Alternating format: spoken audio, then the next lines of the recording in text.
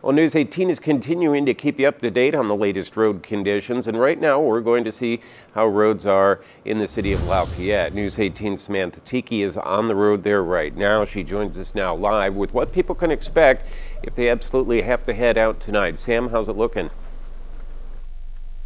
Hey Jeff, I gotta tell you, the roads out here are not good. Very bad roadway today. You can't even see the lines on the road, which makes it really hard to drive and see which lane you're actually in. There's a lot of blowing and drifting, and the snow is accumulated. We've kind of slid around. We're luckily in a four-wheel drive vehicle, so it makes it a little bit easier to navigate.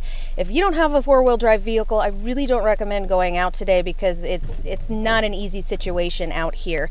Now, like Chad mentioned, we are under a travel watch. That means conditions are threatening to the safety of the public. Only essential travel, such as to and from work or in emergency situations, is recommended. So if you do need to get out, I recommend driving a four-wheel drive vehicle if you have one, and taking your time and giving yourself plenty of time to get to where you're going. For now, reporting live, Samantha Tiki, News 18. All right.